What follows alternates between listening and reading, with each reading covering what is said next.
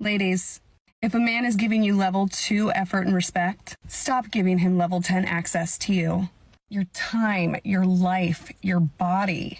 It's your choice who is granted access. What? It's your choice who is granted access. Exactly. So, the next time you lovely ladies complain about your ex on TikTok, remember, you chose him. And we don't need men to choose us anymore.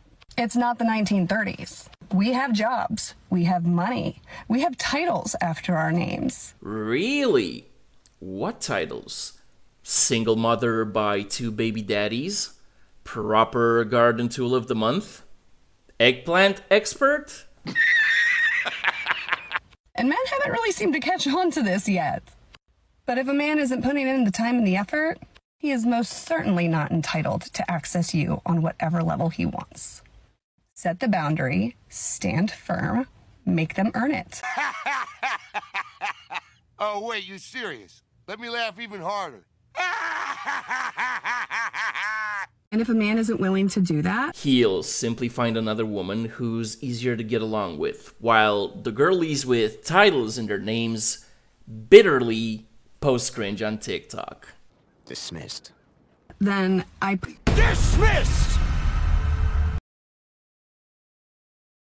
What? Am I so undesirable that nobody would ever want me, even historically? What?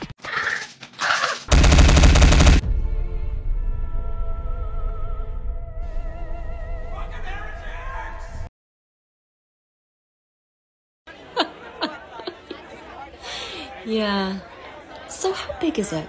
What, your meat holster? It's big enough to hide the entire nuclear program of North Korea. And Iran. You're goddamn right. Indeed. Which probably explains why your underwear is glowing. Bruh.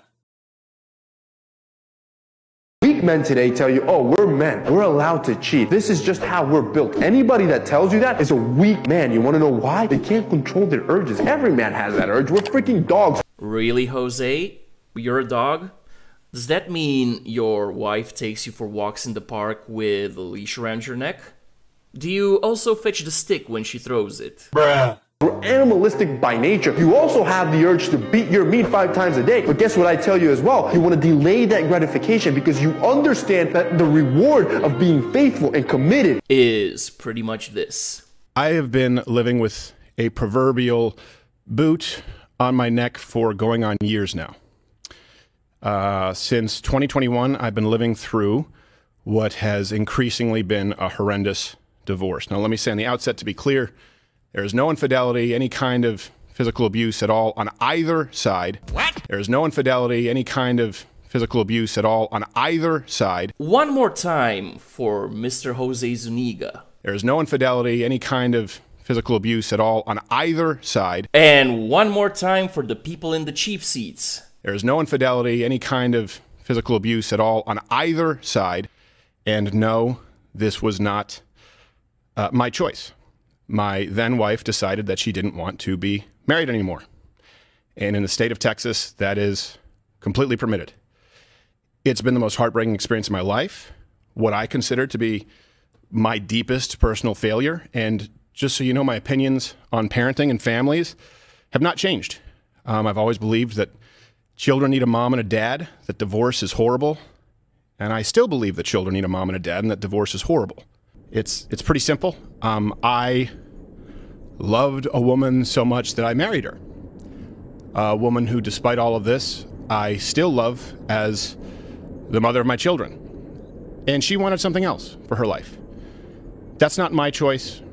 She simply wanted out, and the law says that that's how it works. Now, of course, look, I get it. There are multiple sides to every story, but one thing that is undeniable in this case is that it's no one's fault but my own, in that I picked wrong. And that's why I always tell you guys to thoroughly vet a woman before you commit to her.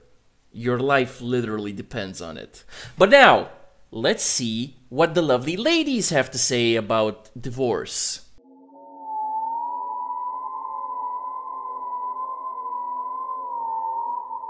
If your husband is a good guy, but you're ready for divorce, you're not a bad person. So don't let guilt get the best of you. You're not doing him any favors by staying. If anything, you're actually going to start building up resentment. Your relationship doesn't have to be toxic to validate your feelings of wanting to leave. Think of it this way. If he's a good guy, he deserves to be happy. That means he deserves to be with somebody who values him and wants him just the way he is. If that's not you, you gotta let him go. He may not see it like this right now, but you're doing both of you a favor. It's been the most heartbreaking experience of my life. He may not see it like this right now, but you're doing both of you a favor.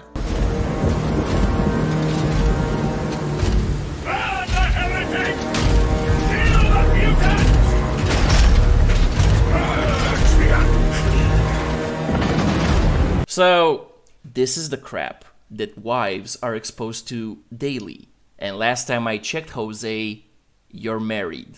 But until reality inevitably kicks you in the family jewels, please take your condescending, pretentious, BS take on men's urges, turn it sideways, and stick it right up your thermal exhaust port. And that's the bottom line, 'cause Stone Cold said so.